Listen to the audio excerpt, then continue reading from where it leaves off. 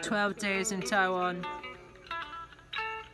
In the rave party that is Taiwan, they do not reject you, leave you undisturbed as you observe from the platform over the stage. Why are we here at this rave party?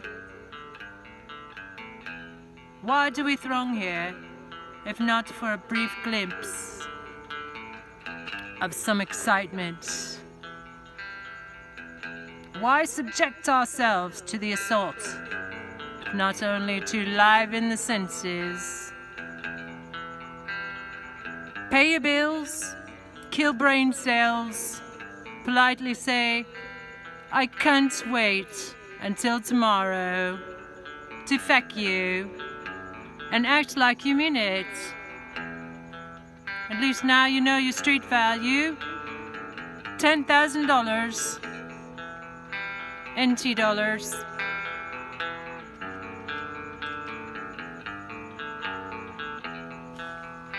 The reddened halls filled with people and silhouettes of people mixed together.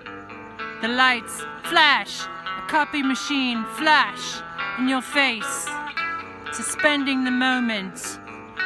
The smoke at the top of the scene drains the blood of all oxygen. Your breasts are starting to hang out a wee bit. We're having a good time at a rave party. They play for you here. Surprising, you can enter and not affect the crowd.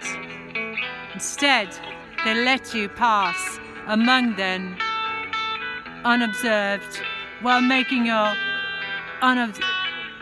unobservations. You're overwhelmed at the privilege of it all. Thankful to be around to see the end of it all. To be one of the last ones of all time. The last rave party on Earth. A place where we get to choke on our own soil, our soul made toxic by our own hands. The waste, our dump land. Sure, it's like a cartoon of a war zone. One kind, one species overruns the planet, an unchecked predator exploding in growth dies of famine. Feels like the one cannot stop the momentum of the whole that is destined to implode. While we live our lives surrounded by neon lamps, patent leather and red napkins, deep in our foxholes, there's a smoke in your hands that you move your head to avoid. There are more packs of smoke behind the glass. You stick to the bar, affixed to the corner where it's safe, in the bomb shelter that is the world. And if you are one of the lucky ones, you may just live long enough to see the climax, the end of the end, like some global freak show. Who knew we would live to see the end of the world? In here where they have toilet seats, lock the door. Let them think we're doing drugs, and then things will get better. Only then will we find some peace for a little while, at least. Is that a beat or a rhythm to my heartbeat? Is that a rhythm or a beat that becomes your heartbeat? Phil looks all lost out there on the floor. Freaky diem. And what is that man carrying in his hands? A boy yawns. Use the airspace to get higher, so you're closer to heaven. I don't think I can get any higher, but I can certainly try. Could he have given you some poison? You amp, your heart thumping.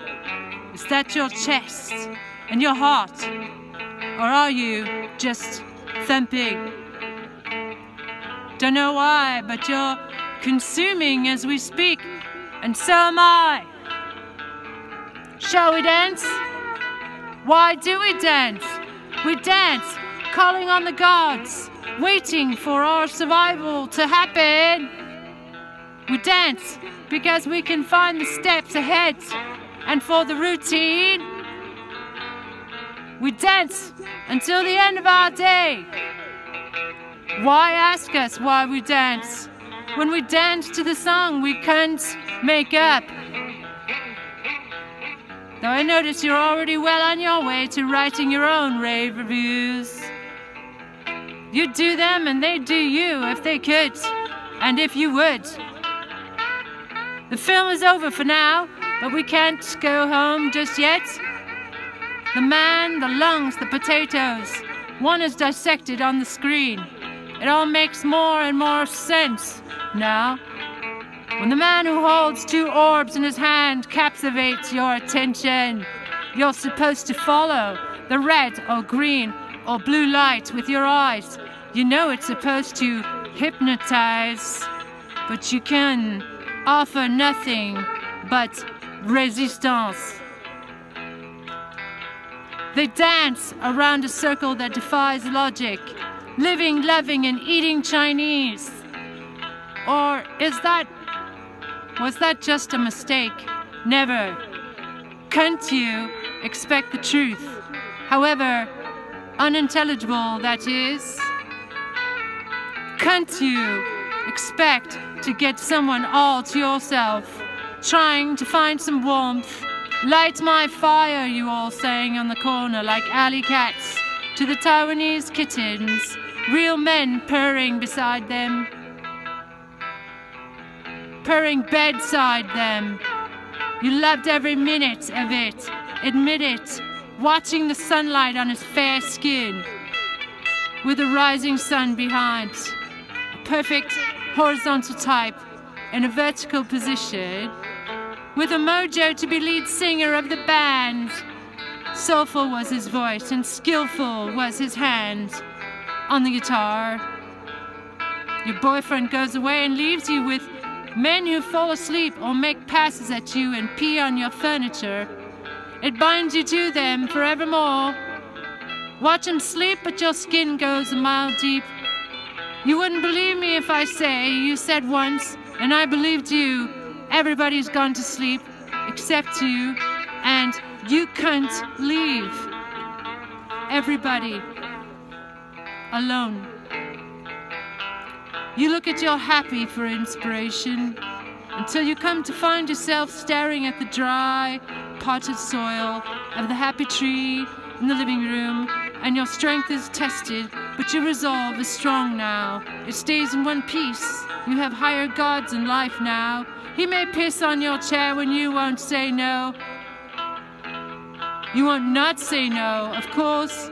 It's not him by any means. It's not personal, you insist. Besides, think of 3 beautiful Asian women you've already had just this week. Be glad. I happen to think we're all inexorably linked to death. Drawn there with age, the temptation may clearly present itself, but it is easily resisted, deflected. You know what you want now? Go and get it. Let him get to bed with a lover and forget it. He's flying in the air, waiting for you on the other side of the river.